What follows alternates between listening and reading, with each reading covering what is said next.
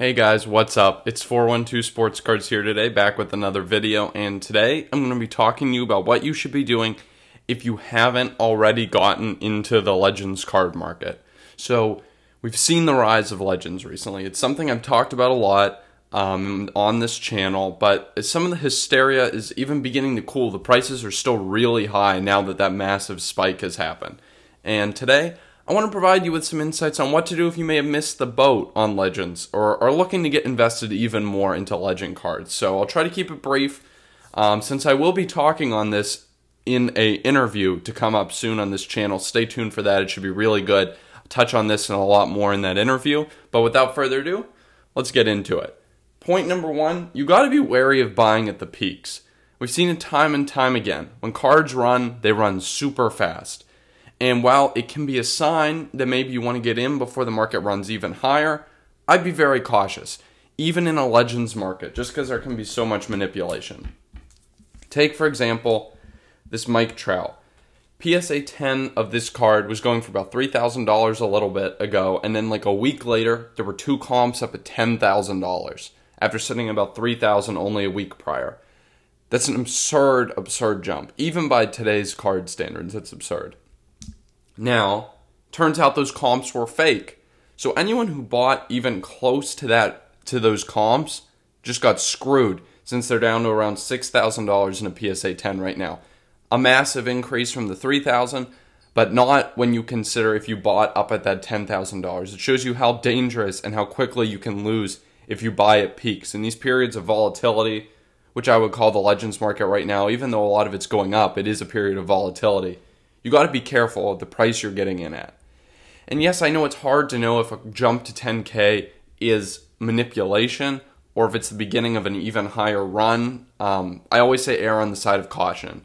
So here's what I'd be on the lookout for. Here's what I'd be on the lookout for to know that it's a relatively safe time to enter. Should be on the lookout for one, many comps in the price range.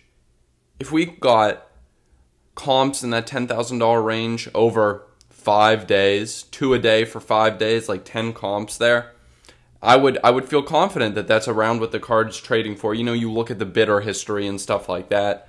I would have faith that that might be a legitimate price. And two would be steady price growth. A steady climb up to $10,000 for the Trout would have been much more reason for me to say, okay, there's steady demand. There's been demand at all these levels below it. So if the demand starts to taper out at some point, there was demand at 7, there was demand at 8, there was demand at 9. That's really, I have a lot of strong confidence to buy just because you know there was demand at all these levels, not just at this $10,000 level all of a sudden.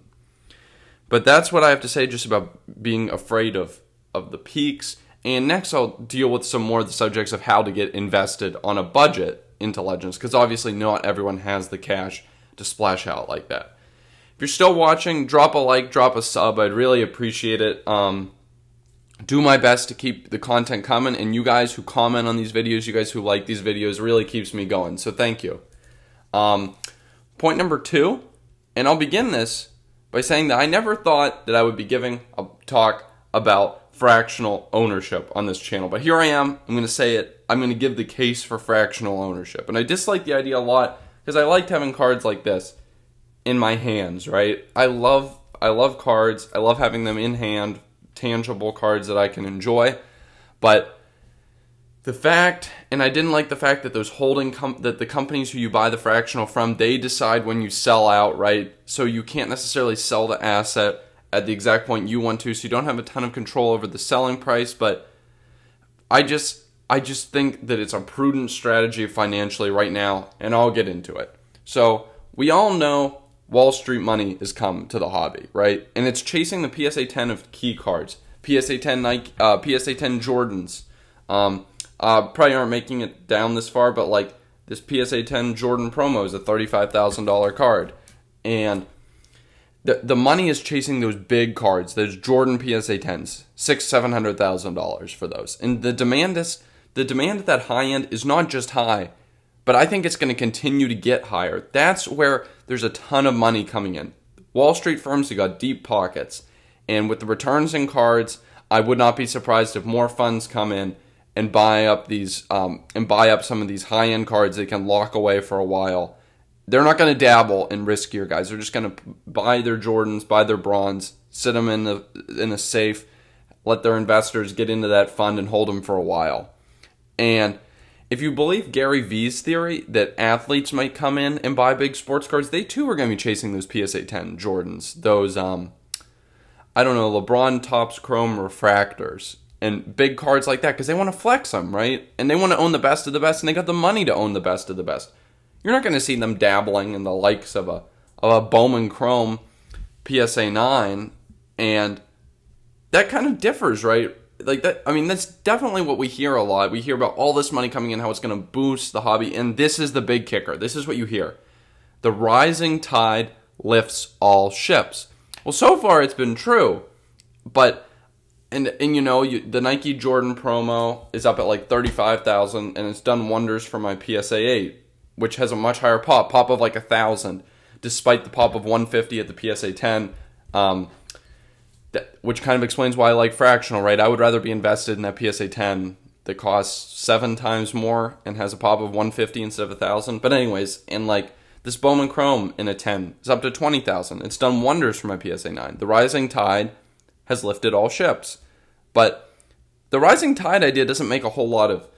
It makes sense, but it's not as easy to understand as people think, because the rising tide on those big cards is Wall Street money. It's money of millionaire athletes. That's the money that's raising the demand at the top end of the market. That's where I do think that's pretty steady too.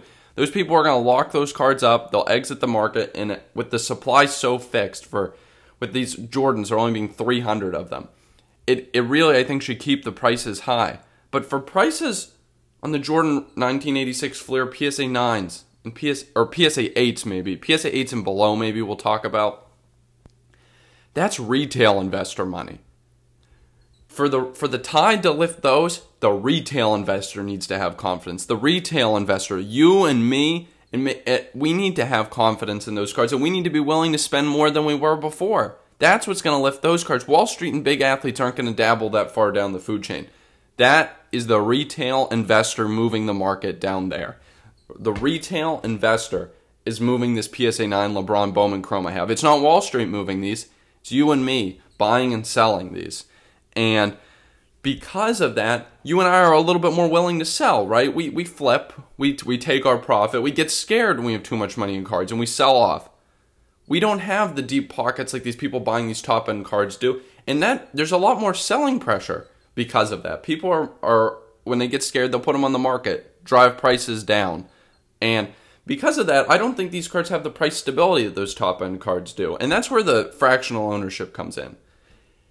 Gives you access to those top cards with the lowest pops, with the greatest demand, and what I would say is a lower selling pressure too. I don't think you'll see sell-offs. And the Wall Street firms, they're not idiots.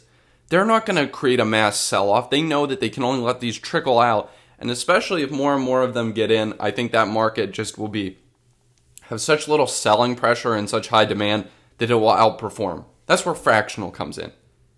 It lets us get access to those top quality investment vehicles, which I would say are better investment vehicles than my LeBron Bowman Chrome PSA 9, especially in the longer run, which I like to think about. I like to try to have a longer run mindset. Try to wrap it up. We'll get this in under 10 minutes. But the point 3, which kind of ties off of that, is don't feel priced out and run to modern. You should try to investigate fractional. Modern, yes, you can flip it. Yes, you can sell it when you wanted to, but it's a much more speculative investment. I think that the risk return, even with the high possible returns, I think the risk is so much greater. I think the risk adjusted return is just so much better in these legends, and that's why you should really give fractional a shot. I can't believe I make a video talking this much about fractional, talking about how great it is for the market and great it is for you to use as an investment vehicle, but here we are. I haven't dabbled myself. I probably will be soon. Anyways, I hope you guys enjoyed this video. Hope you found it helpful. And if you liked it, drop a like, drop a sub, and I'll catch you next time.